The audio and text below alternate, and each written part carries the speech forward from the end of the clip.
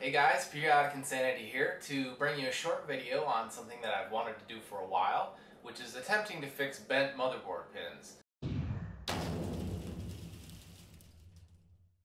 Now, I went on eBay and bought a MSI Z97 PC mate for under 20 bucks. That's about the recommended amount that I would say you should spend on it, because if you can't fix it, it's pretty much a brick. The only thing you could use off of it is maybe the heat sinks. So in this video, I'm going to try to fix it, and I'll learn a couple things and share them with you at the end. What I think about trying to fix this issue versus just scrapping it and, sell it yourself on eBay to someone else to let them fix it. And then, we'll see if it works for me, and someone will be getting a really cheap computer out of this then. So without further ado, let's open it up and see what we got. So I've got everything we'll need laid out for this project, and we're going to open the box up and take a look. You can see whoever I bought this motherboard from didn't bother to put the cover back on, but I guess it's broken anyways.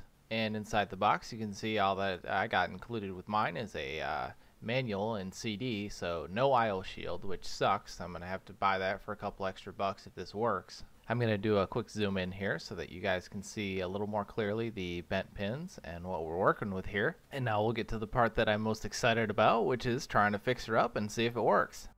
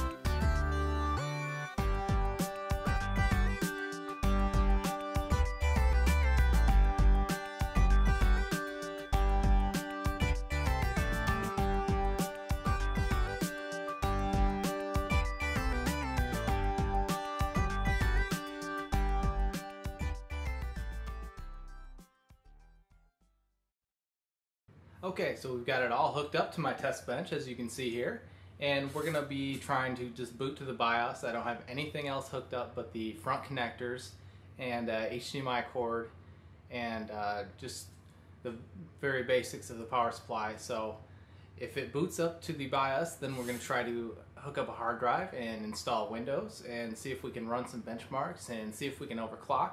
But otherwise, let's just start with this right here and see if we can get it to work, guys. So here we are at the moment of truth. I'm going to switch the power supply to the on position, and we'll see if we can fry something. Oh, we did not like that. Oh, it's spinning. There's a signal. Okay. Man, I hear a really high-pitched noise coming from, I think, the CPU cooler. Alright, so the camera battery died, but The high-pitched noise I was hearing was actually from my power supply's fan, which sucks, but it's nice that it's not the CPU cooler or anything wrong with the motherboard. Now you can see I got the BIOS to pop up. I'm a dumbass and I plugged my keyboard into the wrong PS2 port. Shame on me. So I'm going to go in here and enable XMP and restart, and then we'll move on to phase 2 of the master plan, if everything goes fine. Okay, so I've got my trusty test SSD, or test SD you might want to call it, hooked up, and we're ready to run again and try to install Windows. Oh,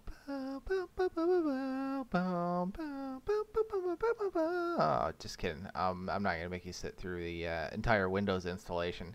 We're going to speed it up here. And we're on the Windows desktop with no issues so far. Okay guys, so we're going to check out the performance in another video. But I just wanted to show you that it's up and running Windows. Windows 10, 64-bit.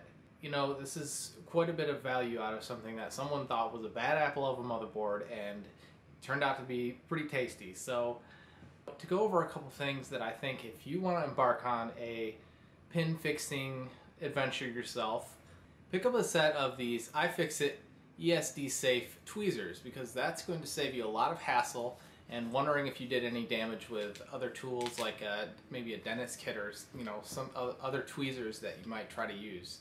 Now when you go shopping for these bent pin motherboards, some of the things to look for is bent pins, not broken pins. So ask to see more photos on eBay. You know, if you go to a Micro Center or you got those near you, you can look at it and you can determine whether they're bent or they're broken, because broken you're gonna have a lot harder time fixing. I'm not gonna try and do it, and it's way more hassle than it's worth. The right price is probably around 20 to 25% of the motherboard's value, because you're really taking a shot in the dark that you're gonna be able to sit there and fix this. And more pins, more problems. So anticipate that if you're fixing a Intel LGA 2011 CPU, you're going to run into having to fix a lot more pins or maybe more problems than the 1150 or 1151 that the mainstream processors are on. So you might want to try your hand with one of those first. That said, it's definitely worth it to maybe pick up a good 2011 motherboard and see if you can fix it up. Try and get it for 40-50 bucks, an expensive one, and maybe it's worth it. So anyways, when you set up your area for doing this, you want to make sure it's well lit and comfortable, because you're going to be sitting there fixing pins for up to an hour probably.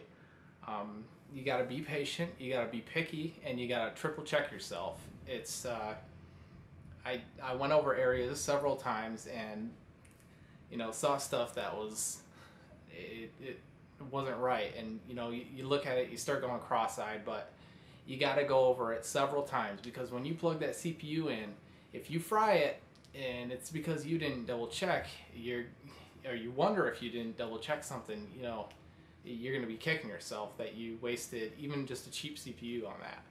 Don't load up on caffeine, because you need to not be jittery, and you need to be able to focus and stare at it basically for a while. You're going to need some luck, and you're going to need some prayer to get the right motherboard and get this to work. But I got lucky, and I got the right one, and under $20 for a Z97 motherboard is a pretty sweet deal. So I'll be trying to overclock this, probably put a better CPU cooler on it, or put a better, at least some better thermal paste on it. So I'll let you know how that goes in another video. But for now, for those of you who are going to try this yourselves, good luck. And I'll see you guys next time on my next video. If you like the video, give it a like.